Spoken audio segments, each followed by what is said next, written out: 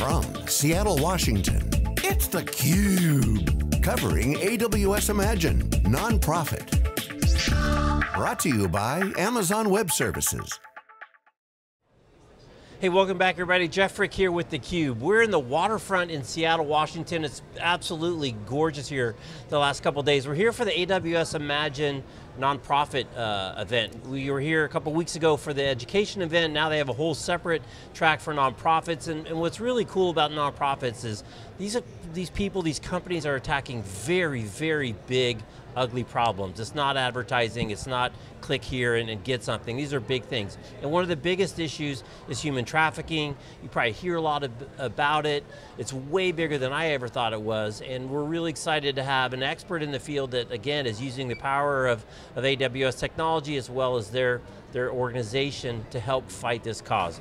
And we're excited to have Brad Myles. He is the CEO of Polaris, and just coming off a keynote, we're hearing all about your keynote. So Brad, first off, welcome. Yeah, well, thank you for having me. Absolutely. So, Polaris, give us a little bit about kind of what's the mission for people that aren't familiar with the company. Yes, so Polaris, we are a nonprofit that works full-time on this issue. We both combat the issue and try to get to long-term solutions and respond to the issue and restore freedom to survivors by operating the National Human Trafficking Hotline for the United States. So it's part kind of big data and long-term solutions, and it's part responding to day-to-day cases that break across the country every day. Right. In preparing for this interview and spending some time on the site, there was just some amazing things that just jump right off the page. 24.9 million people are involved in this. Is that just domestically here in the States, or is that globally? That's a global number. So when you're thinking about human trafficking, think about three buckets. The first bucket is any child 17 or younger being exploited in the commercial sex trade. The second bucket is any adult 18 or over who's in the sex trade by force, fraud, or coercion. And the third bucket is anyone forced to work in some sort of other labor or service industry by force, fraud, or coercion. So you got the child sex trafficking bucket, you got the adult sex trafficking bucket, and then you got all the labor trafficking bucket, right? You add up those three buckets globally, that's the number that the International Labor Organization came out and said 25 million around the world are those three buckets in a given year. Right, right. And I think, again, going through the website, some of the just crazy discoveries is the child sex trafficking, you can kind of understand that that's part of the problem, the adult sex trafficking, but you had like 25 different human trafficking business models, I forget the term that was used, for a whole host of things well beyond just the sex trade. It's a very big and unfortunately mature industry. Totally, yeah. So the first thing that we do that we're kind of known for is operating the National Human Trafficking Hotline. The National Human Trafficking Hotline leads to having a giant data set on trafficking. It's 50,000 cases of trafficking that we've worked on. So then we analyzed that data set and came to the breakthrough conclusion that there are these 25 major forms, and almost any single call that we get into the National Hotline is going to be one of those 25 types. And once you know that, then the problem doesn't seem so overwhelming. It's not thousands of different types. It's these 25 things. So it's 18 labor trafficking types and 7 sex trafficking types. And it enables a little bit more granular analysis than just saying sex trafficking or labor trafficking, which is kind of too broad in general. Let's get really specific about it. We're talking about these late night janitors, or we're talking about these people in agriculture, we're talking about these women in illicit massage businesses. It enables the conversation to get more focused. Right, it's so interesting, right? That's such a big piece of the big data trend that we see all over the place, right? It used to be, you had old data, a sample of old data that you took an aggregate of and worked off the averages. And now, because of big data and the other tools that we have today, now actually you can work on individual cases. So as you look at it from a kind of a big data point of view, what are some of the things that you're able to do, and that led directly to everyone's talking about the presentation that you just got off of in terms of training people to look for specific behaviors that fit the pattern so you can start to break some of these cases. Exactly. So I think that the human trafficking field risks being too generic. So if you're just saying to the populace, look for trafficking, look for someone who's scared, people are like, that's not enough, that's too vague, it's kind of slipping through my fingers. But if you say, in this particular type of trafficking, with traveling magazine sales crews, if someone comes to your door trying to sell you a magazine with these specific signs, So now instead of talking about general red flag indicators across all 25 types, we're coming up with red flag indicators for each of the 25 types. So instead of speaking in aggregate, we're getting really specific. It's almost like specific gene therapy. And the data analysis on our data set is enabling that to happen, which makes the trafficking field smarter. We could get smarter about where victims are recruited from, we could get smarter about intervention points, and we could get smarter about where survivors might have a moment to kind of get help and get out. Right. So I got to dig into the magazine salesperson, because I think we've all had the kid. Have you had a kid come to you? Absolutely. Yeah. And you think first they're hustling, but their papers are kind of torn up and they've got their little certification. Yep. How does that business model work? Yeah, so that's one of the 25 types. They're called mag crews. There was a New York Times article written by a journalist named Ian Urbina who really studied this, and it came out a number of years ago. Then they made a movie about it called American Honey, if you watch with a number of stars. But essentially, this is a very long-standing business model that goes back 30 or 40 years of like the door-to-door salesperson and like trying to win sympathy from people going to door-to-door sales. And then these kind of predatory groups decided to prey on disaffected U.S. citizen youth that are kind of bored or kind of working a low-wage job. And so they go up to these kids and they say, tired of working at the Waffle House? Well, why don't you join our crew and travel the country and party every night, and you'll be outdoors every day, and it's co-ed, you get to hang out with girls, you get to hang out with guys, and we'll drink every night, and all you have to do is sell magazines during the day. And it's kind of this alluring pitch. And then the crews turn violent. And there's sometimes quotas on the crew, there's sometimes coercion on the crew. We get a lot of calls from kids who are abandoned by the crew, where the crew says, if you act up or if you don't adhere to our rules, we'll just drive away and leave you in this city. Wherever. Because the crews are very mobile. They have this whole language they call it kind of jumping territory. So they'll drive from like Kansas City to a nearby state. And we'll get this call from this kid that are like, I'm totally homeless. My crew just left me behind because I kind of didn't obey one of the rules. So a lot of people, when they think of human trafficking, they're not thinking of like U.S. citizen kids knocking on your door.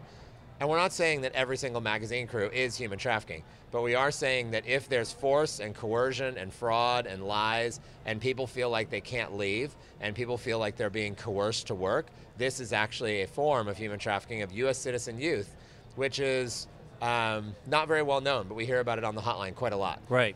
So then I wonder if you could tell us more about the Delta story, because most of the people that are going to be watching this interview weren't here today. Sure. To hear your keynote. So I wonder if you can explain kind of that whole process where you identified a specific situation, you train people that are in a position to make a difference, Yep. and in fact, they're making a big difference. Yep. So the first big report that we released based on the hotline data was the 25 types, right? We decided to do a follow-up to that called Intersections, where we reached out to survivors of trafficking and we said, can you tell us about the legitimate businesses that your trafficker used while you're being trafficked? And all these survivors were like, yeah, sure. We'll tell you about social media. We'll tell you about transportation. We'll tell you about banks. We'll tell you about hotels. And so we then identified these 6 major industries that traffickers use that are using legitimate companies, like rental car companies and airlines and ride-sharing companies. So then we reached out to a number of those corporate partners and said, you don't want this stuff on your services, right? And Delta really just jumped at this. Like, they were just like, we take this incredibly seriously. We want our whole workforce trained. We don't want any trafficker to feel like they can kind of get away with it on our flights. We want to be a leader in transportation. And then they began taking all these steps. Their CEO, Ed Bastian, took it very seriously. They launched a whole corporate-wide task force across departments. They hosted listening sessions with survivor leaders so survivors could coach them. And then they started launching this whole strategy around training their flight attendants and then training their whole workforce and then supporting the National Human Trafficking Hotline. They made some monetary donations to Polaris. We get situations on the hotline where someone is in a dangerous situation and needs to be flown across the country, like an escape flight almost. And Delta donated Sky Miles for us to give to survivors who are trying to flee a situation who needs a flight. They can go to an airport and get on a flight for free that will fly them across the country. So it's almost like a modern day underground railroad, kind of flying people on planes. Right, right. So they've just been an amazing partner, and they even then took the bold step of saying, well, let's air a PSA on our flights so the customer base can see this. So when you're on a Delta flight, you'll see this PSA about human trafficking, and it just kept going and going and going. So it's now been about a 5-year partnership and lots of great work together. And catching bad guys. Yeah, I mean, their publicity of the National Human Trafficking Hotline has led to a major increase in calls, airport signage, more employees looking for it. And I actually do believe that the notion of flying, if you're going to be a trafficker, flying on a Delta flight is now a much more harrowing experience because everyone's kind of trained and eyes and ears are looking. So you're going to pivot towards another airline that hasn't done that training yet, which now speaks to the need that once one member of an industry steps up, all different members of the industry need to follow suit. So we're encouraging a lot of the other airlines to do similar training, and we're seeing some others do that, which is great. Yeah, and how much of it was from the CEO, or did he kind of come on after the fact, or was there, you know, kind of a champion catalyst that was pushing this through the organization, or is that often the case, or what do you find in terms of adoption of a company to help you on your mission? It's a great question. I mean, the bigger picture here is trafficking is a $150 billion industry, right? A group of small nonprofits and cops are not going to solve it on their own. We need the big businesses to enter the fight because the big businesses have the resources, they have the brand, they have the customer base, they have the scale to make it a fair fight, right? So in the past few years, we're seeing big businesses really enter the fight against trafficking, whether or not that's big data companies like AWS, whether or not that's social media companies like Facebook, whether or not that's hotel companies like Wyndham and Marriott, airlines like Delta. And that's great because now the big hitters are joining the trafficking fight. And it happens in different ways. Sometimes it's CEO-led. I think in the case of Delta, Ed Bastian really does take this issue very seriously. He was hosting events on this at his home. He's hosted roundtables of other CEOs in the Atlanta area like UPS and Chick-fil-A and Home Depot and Coca-Cola. All those Atlanta-based CEOs know each other well. He'll host roundtables about that.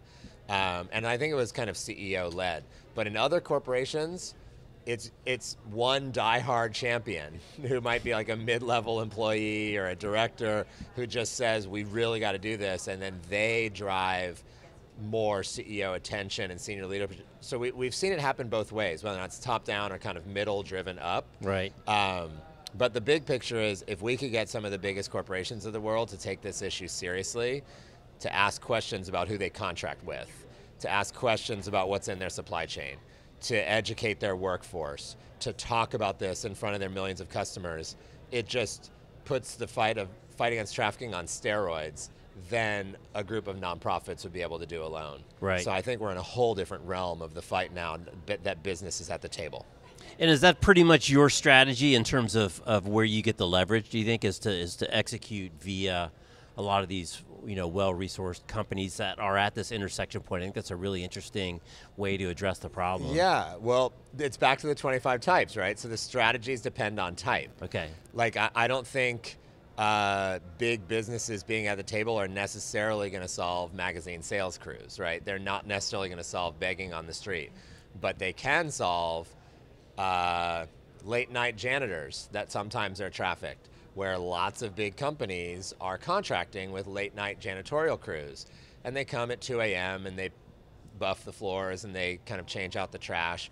And no one's there in the office building to see those workers, right? And so asking different questions of who you procure contracts with to say, hey, before we contract with you guys, we're gonna need to ask you a couple questions about where these workers got here and what these workers thought they were coming to do, and we need to ID these workers. The person holding the purse strings who's buying that contract has the power to demand the conditions of that contract, right. Especially in agriculture and large retail buyers. So I think that big corporations, it's definitely part of the strategy for certain types. It's not going to solve other types of trafficking.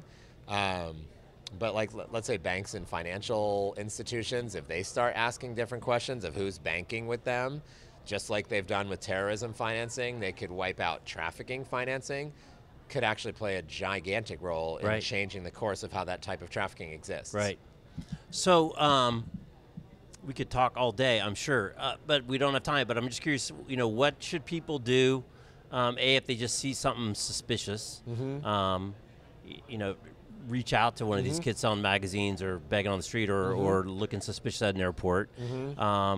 So A, that's the question. And then two, if people want to get involved more generically, whether in their company or personally, how do they get involved? Yeah, so there are thousands of nonprofit groups across the country. Polaris is in touch with 3,000 of them. We're one of thousands. I would say find an organization in your area that you care about and volunteer, get involved, donate, figure out what they need. Our website is polarisproject.org. We have a national referral directory of organizations across the country. And so that's one way. The other way is the National Human Trafficking Hotline, the number 1-888-3737-888. The hotline depends on either survivors calling in directly as a lifeline or community members calling in who saw something suspicious. So we get lots of calls from people who are getting their nails done and the woman was crying and talking about how she's not being paid, or people who are out to eat as a family and they see something in the restaurant, or people who are traveling and they see something that doesn't make kind of quite sense in a hotel or an airport. So we need an army of eyes and ears calling tips into the National Human Trafficking Hotline and identifying these cases, and we need survivors to know the number themselves too so that they can call in on their own behalf. We need to respond to the problem in the short term and help get these people connected to help, and then we need to do the long-term solutions, which involves data and business and changing business practice and all of that. But I do think that if people want to kind of educate themselves, polarisproject.org, there are some kind of meta organizations. There's a group called Freedom United that's kind of starting a grassroots movement against trafficking, freedomunited.org. So lots of great organizations to look into, and this is a bipartisan issue. This is an issue that most people care about. It's one of the top headlines in the newspapers every day these days. Right. And it's something that I think people in this country naturally care about because it references kind of the history of chattel slavery and some of those forms of slavery that morphed but never really went away. And we're still fighting that same fight today. In terms of, you know, we're here at AWS Imagine, and they're obviously putting a lot of resources behind this, Teresa Carlson and the team. How are you using them? Have you always been on AWS? You know, has that platform enabled you to accomplish your mission better? Yeah, for sure. I mean, Polaris crunches over 60 terabytes of data per day of just like the computing that we're doing, right? And what types of data are you crunching? It's the data associated with hotline calls. We collect up to 150 variables on each hotline call. The hotline calls come in, we have this data set of 50,000 cases of trafficking with very sensitive data. And the protections of that data, the cybersecurity associated with that data, the storage of that data. So since 2017, Polaris has been in existence since 2002, so we're in our 17th year now. But starting 3 years ago in 2017, we started really partnering with AWS, where we're migrating more of our data onto AWS, building some AI tools with AWS to help us process hotline calls more efficiently, and then talking about potentially moving our all of our data storage onto AWS so that we don't have our own server racks in our office. Right. We still need to go through a number of steps to get there. But having AWS at the table and then talking about the impact computing team and this like real big data crunching of like millions of trafficking cases globally, we haven't even started talking about that yet, but I think that's like a next stage. So for now, it's getting our data stronger, more secure, building some of those AI bots to help us with our work, and then potentially considering us moving completely serverless. And all of those things are conversations we're having with AWS, and thrilled that AWS is making this an issue to the point that it was prioritized and featured at this conference, which was a big deal to get in front of the whole audience and do a keynote, and we're very, very grateful for that. And you mentioned there's so many organizations involved. Are you guys doing data aggregation, data consolidation, sharing? I mean, there must be, with so many organizations, right, that adds a lot of complexity and a lot of data silos, to steal classic kind of IT terms. Are you working towards some kind of unification around that, or how does that look in the future? We would love to get to the point where different organizations are sharing their data set. We'd love to get to the point where different organizations are using like a shared case management tool and collecting the same data so it's apples to apples.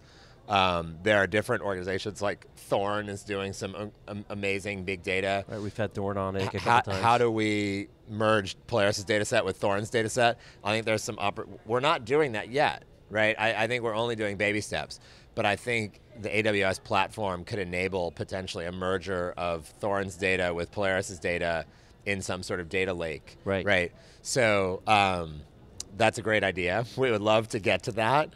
I think the field isn't there yet. The field has kind of been like tech starved for a number of years, but in the past 5 years has made a lot of progress. The field is mostly kind of small shelters and groups responding to survivors. And so this notion of like infusing the trafficking field with data is somewhat of a new concept, but it's enabling us to think much bigger about what's possible. Right. Well, Brad, again, we could go on all day. You know, really thankful for what you're doing for a whole lot of people that we don't see, or maybe we see and we're not noticing. So thank you for that, and absolutely look forward to catching up when you move the ball a little bit further down the field. Yeah, thank you for having me on. All right, it's my pleasure. To be pleasure. here. He's Brad, I'm Jeff. You're watching theCUBE. We're at AWS Imagine Nonprofits. Thanks for watching. We'll see you next time.